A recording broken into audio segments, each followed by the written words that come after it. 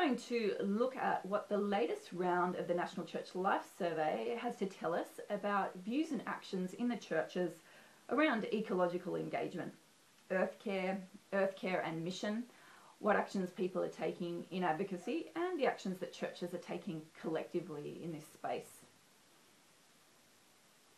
So first of all, we're going to look at the National Church Life Survey, what it is about, the purpose of that survey and how it runs.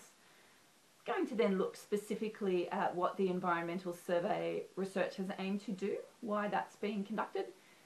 Then we're going to look at some of the results for churchgoers' views and actions in the environmental space from the 2016 NCLS, and we'll compare it with the previous round of the NCLS in 2011. And then we'll have a look as well at the activities that are going on in local churches. So first of all, let's have a look at the National Church Life Survey in 2016. Well, it was the 6th round of a 5-yearly survey that's been conducted since 1991 in Australia. This is a survey that is primarily about resourcing churches in relation to their church health and mission. And it also includes a wide range of other research areas, including environmentalism. The survey in 2016 involved churches from around 20 denominations.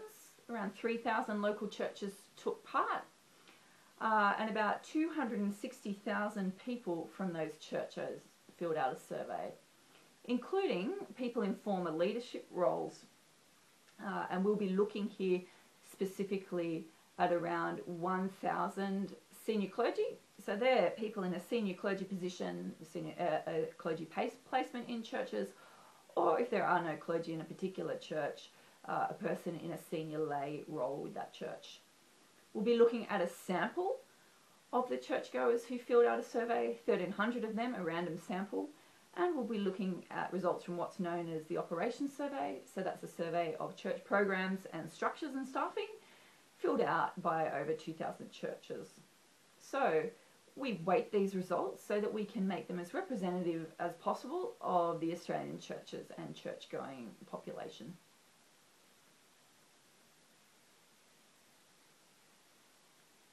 So the purpose of the research. In the last 2 waves of the NCLS, so that's 2011 and 2016, there's been a considerable focus on environmental views and actions in the churches. So that's so that we can try and understand what's actually going on in the churches for individuals and for churches collectively. We've wanted to understand what's influencing these views and actions, and we've especially been wanting to do that so that we can provide people who are working in advocacy roles in and with the churches with data to support what they're doing. And we've also wanted to contribute to the academic literature as well. This is really important.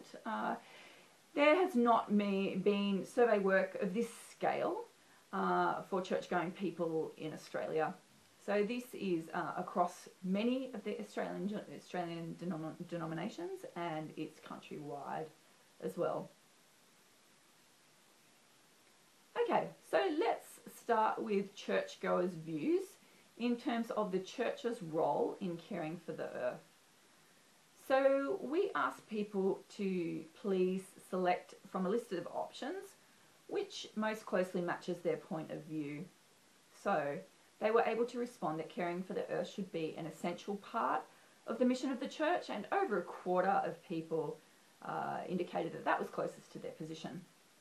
Another option was that caring for the earth is part of the mission of the church, but there are greater mission priorities. So just over 3 in 10 people selected that that was their view. Another quarter said that caring for the earth should be a responsibility of the church, but not mission. A very small number rather, either responded that caring for the earth shouldn't be a priority at all in the life of the church, or that they didn't know.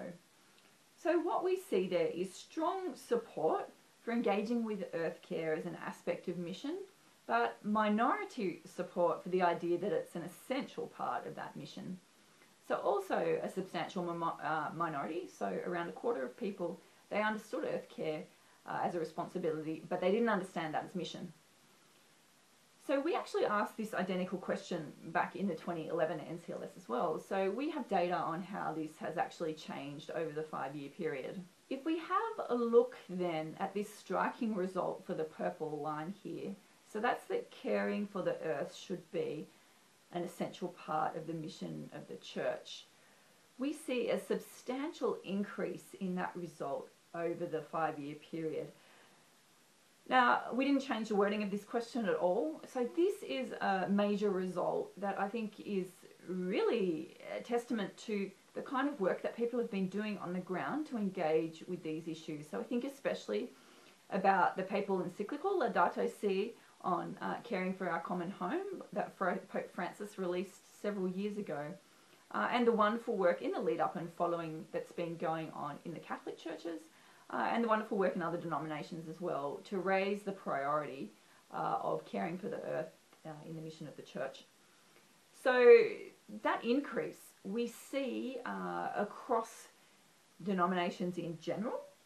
We especially see it in the Catholic churches. Those who say it shouldn't be a priority at all or they don't know, that's remained fairly steady across the 5 years. So really it's that essential part of the mission that's increased, and the other two, part of the mission with greater priorities, or that it should be a responsibility but not mission, those have increased. So we don't often see these kinds of rises in this shorter period of time in survey questions in the NCLS. So this is really a very striking and encouraging finding.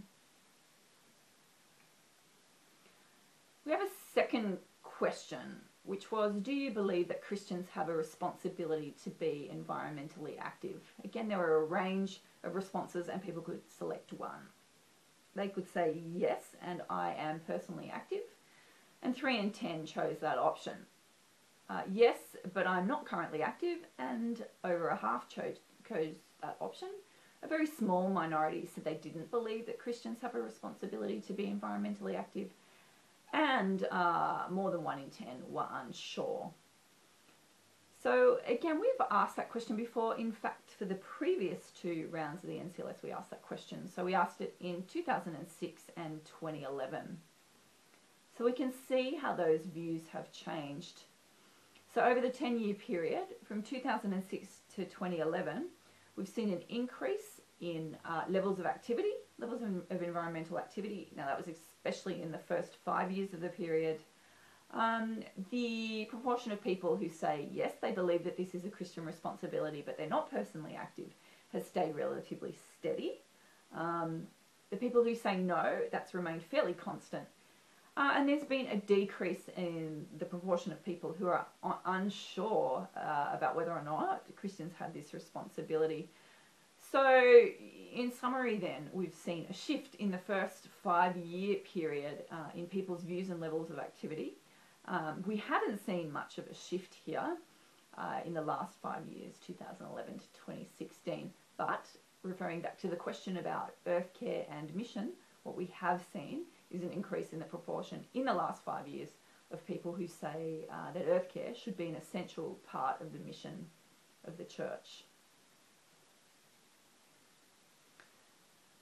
What we haven't seen a shift in the last 5 years is people's sense of the priority that should be given to activity on public issues of importance by their church denomination.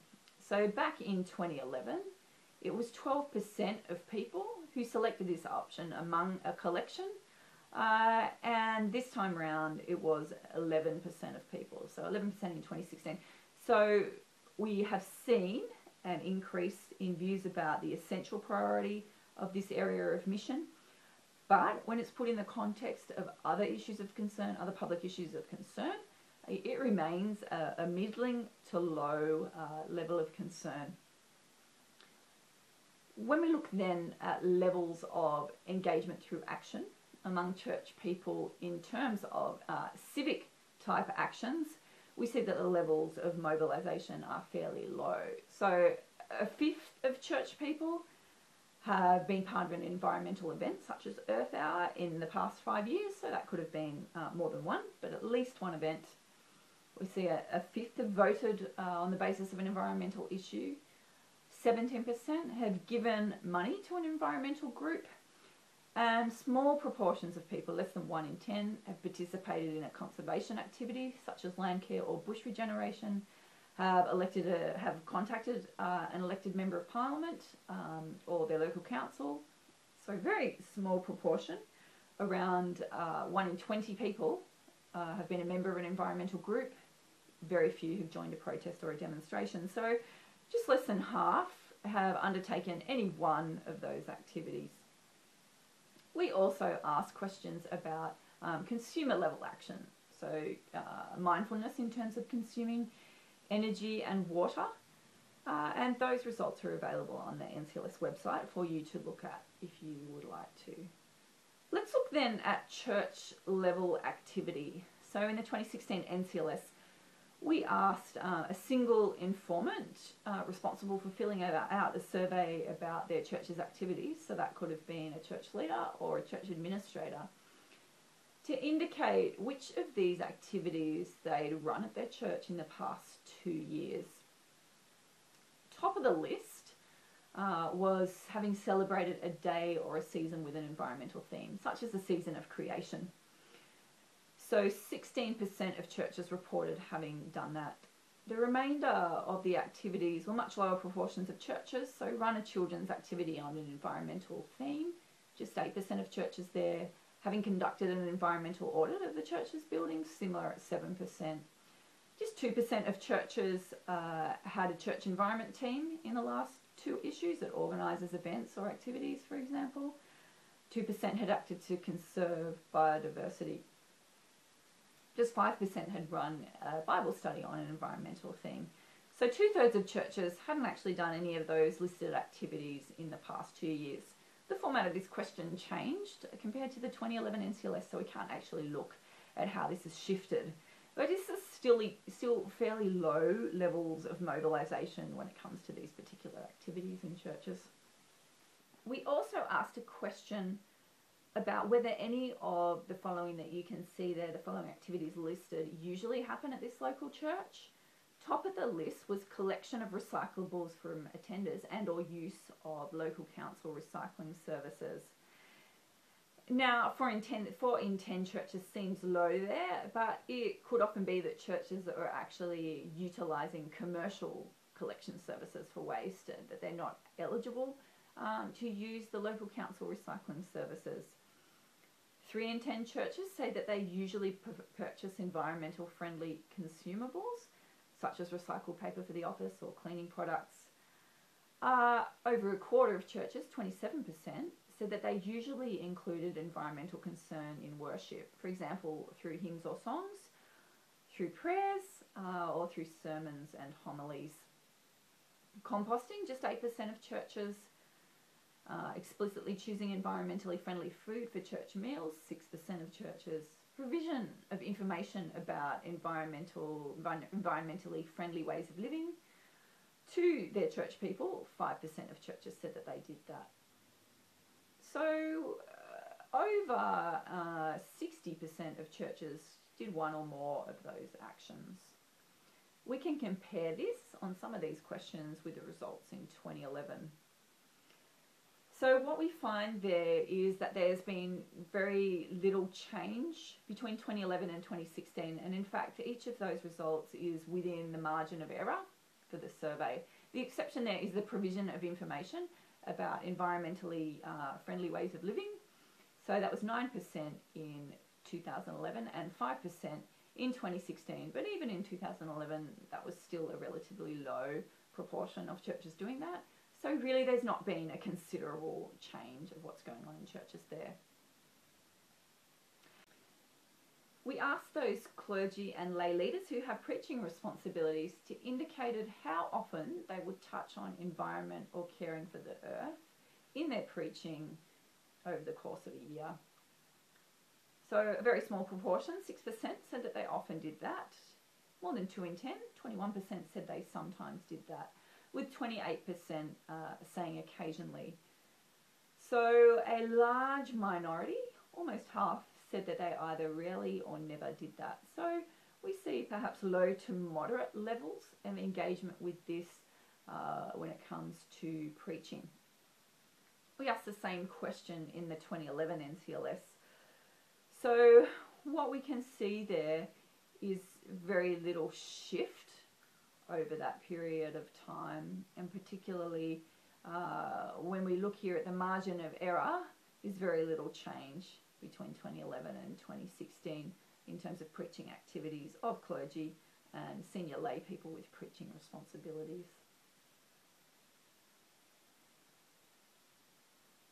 We also asked for an indication of what kind of things churches have in place for their buildings. So rainwater tanks and water recycling, over a quarter of the churches reported that. Having energy saving measures, energy efficiency measures in their church, 15% of churches reported that. 14% reported having solar panels or solar hot water heating as a part of their site. 14% reported specific water saving measures in their church. Just 3% reported sourcing electricity from a green power provider, a government certified green power provider. Over half of churches didn't have any of those measures in place as part of their buildings or site. So minority engagement with each of these issues, and just under half of churches having done one or more of these to improve their buildings or site. So in summary, the results from the 2016 National Church Life Survey and comparisons with the 2011 NCLS indicate that congregational engagement with environmental issues and with earth care remains low, and that there has been little change in terms of levels of action between 2011 and 2006. There has, however, been a moderate shift in churchgoers' views about environmental responsibility and about earth care as a critical aspect of mission. There's been a shift in views about responsibility since 2006. There's been a shift in the last 5 years about the importance of earth care. But really, overall, this hasn't translated into increased prioritisation or action. There's some really encouraging results there about the good work of people to raise the profile of this important area of ministry, but we're yet to see concrete change in action. But this will hopefully follow as this advocacy work continues. If you want to learn more about this topic area, see more results from the NCLS, various infographics and papers, you can go to ncls.org.au.